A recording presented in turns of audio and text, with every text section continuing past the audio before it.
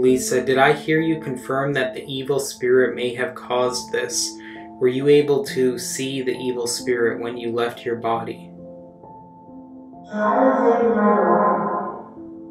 Can't follow you because the angel, he takes me away. Wow. It became dark. Couldn't see. I knew it was him. He came back.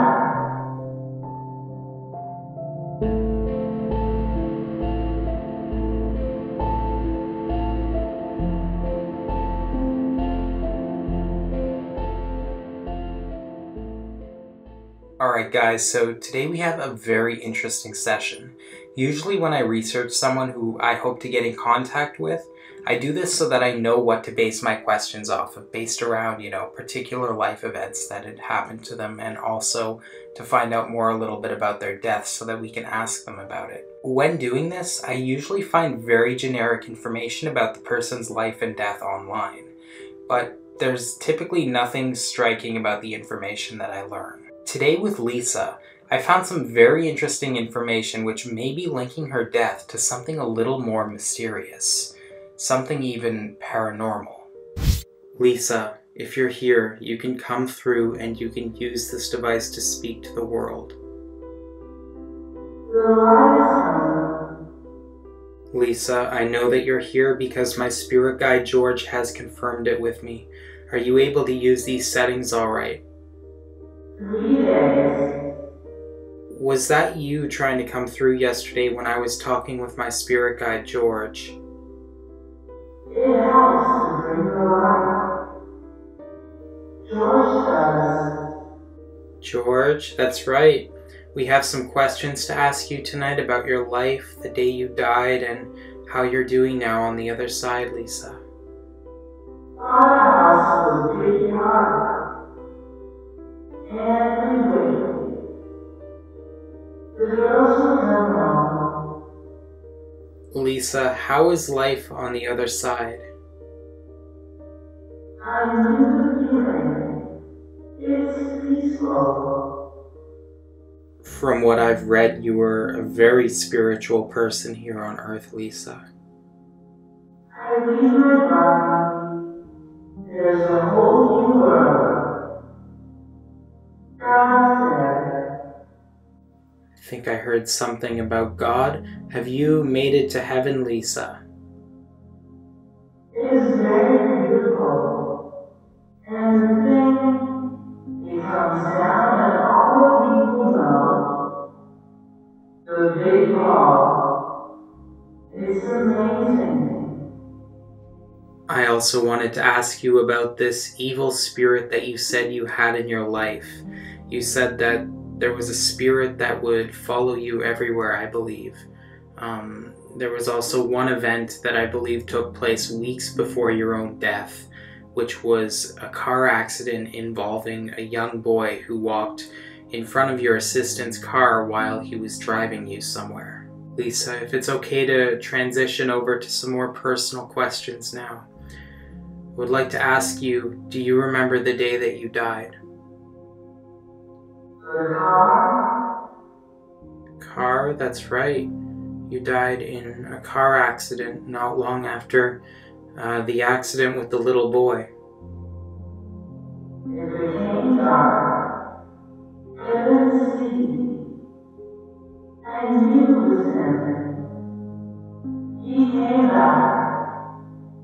Considering how closely linked these two car accidents were in time, the one with the little boy and the one that ended up taking your life, do you think that the car accident that ended up taking your life was caused by the same evil spirit that you claim to have caused the first accident? Oh yes. He was on top. It's so dark. Started to swirl. I did hear what I believe to have been a yes at the beginning. I didn't want to interrupt Lisa, but I wasn't able to hear everything, so I will have to go back later and review this. Lisa, did I hear you confirm that the evil spirit may have caused this? Were you able to see the evil spirit when you left your body? Try to take my life. Can't follow you because the angel, he takes me away. Wow, you're such a strong spirit, Lisa. This room right now, guys, is full of energy. I can't describe the feeling in this room right now. Wow. Lisa, do you have any messages for your family, your boyfriend, or your friends in TLC? Still visit. Just think, and I'm there. Do you still think about TLC? TLC is forever. Forever? That's beautiful. Do you still sing on the other side, Lisa? Sing their songs. Where did the time go? I know you mentioned God earlier. Have you spoken to God on the other side, Lisa?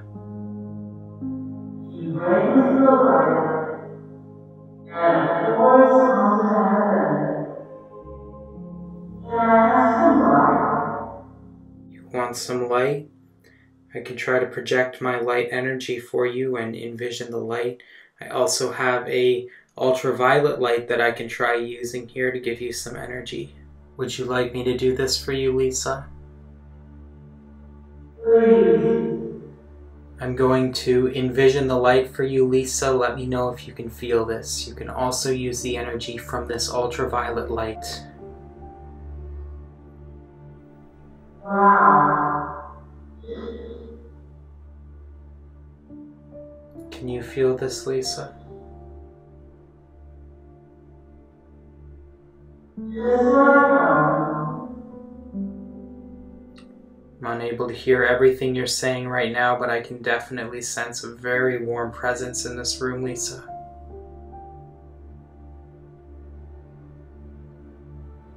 Are you going to go back to heaven after this session? I feel that's where you are on the other side. Warm. It's warm.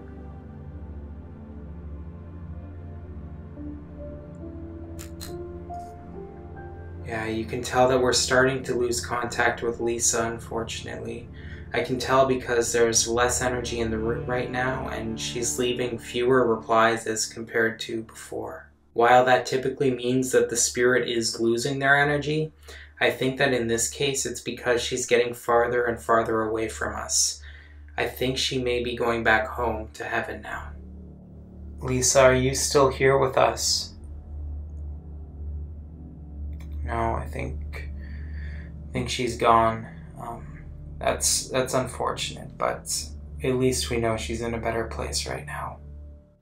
Well, guys, I guess that's going to be the end of today's video. I hope you guys enjoyed. It was definitely an interesting session to film because we were able to witness at the end what I believe to be a spirit going back up to heaven. A lot of people always wonder why our sessions are so quick and why they can't be longer. The reason is because that spirits end up losing their energy, or in this case they end up going back to wherever it is they came from.